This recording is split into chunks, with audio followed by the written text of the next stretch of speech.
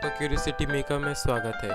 मैं हूं सत्यम कौरव और आज मैं आपको इस वीडियो के द्वारा बताऊंगा कि कैसे आप सिंपल HTML कोडिंग से आपके वेब पेज में इमेज इंसर्ट कर सकते हैं।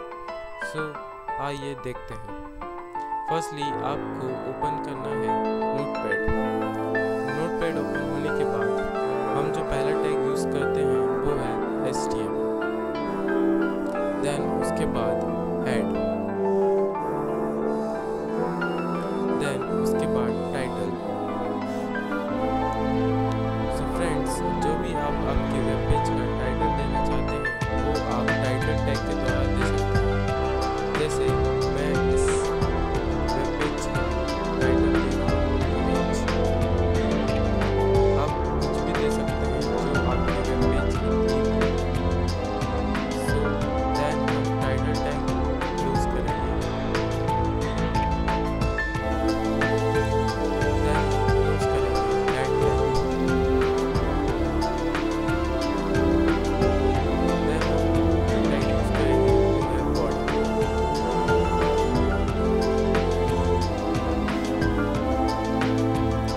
उसके बाद जो हम टैग यूज़ करेंगे वो इमेज इंसर्ट करने के लिए टैग यूज़ होता है। सो वो टैग है img tag. So friends, img tag जो है वो स्पेसिफाई करता है HTML में इमेज डिस्प्ले करने के लिए।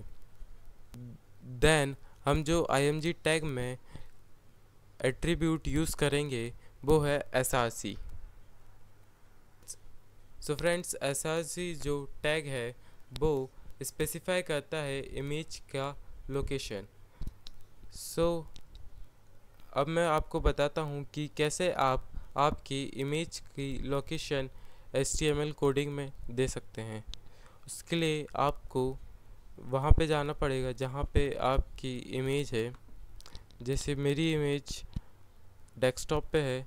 देन मैं उसकी प्रॉपर्टीज़ देखूँगा, फ़ाइल का नाम देखूँगा। जैसे इस फाइल का नाम है लॉयन फेस। देन मैं उसका टाइप देखूँगा।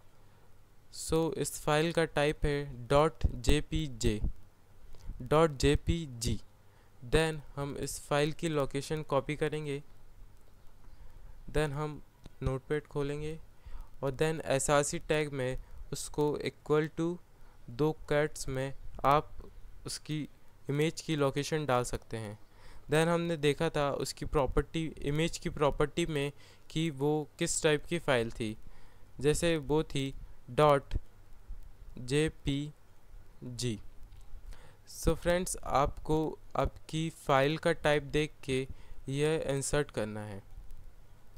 देन आप दूसरे एट्रीब्यूट इमेज के यूज़ करके आपकी इमेज की हाइट और ब्रेथ मैनेज कर सकते हैं। जैसे हाइट टैग, इससे आप इमेज की हाइट स्पेसिफाई कर सकते हैं। इसके लिए आपको आपकी मर्ज़ी का एक या फिर आपकी रिक्वायरमेंट के में आपको उसका नंबर इंसर्ट करना है। जैसे मैंने इसमें 50% करा है। देन आप इमेज की विड्थ स्पेसिफाई कर सकते हैं।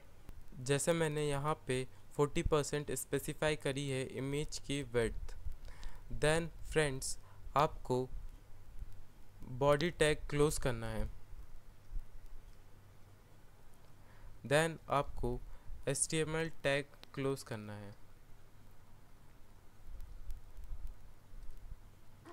फ्रेंड्स, इमेज टैग को क्लोज करने की कोई ज़रूरत नहीं है, क्योंकि इमेज टैग है जो है एक एम्प्टी एलिमेंट है जिसमें ओनली ओपन टैग होता है।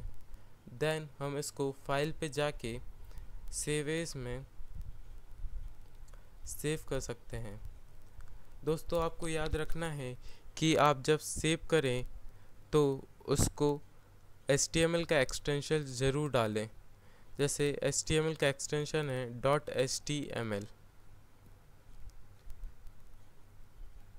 और एक और इम्पॉर्टेंट बात, जहाँ पे आप आपका वेब पेज सेव कर रहे हैं वहीं पे आपको इमेज भी रखनी है।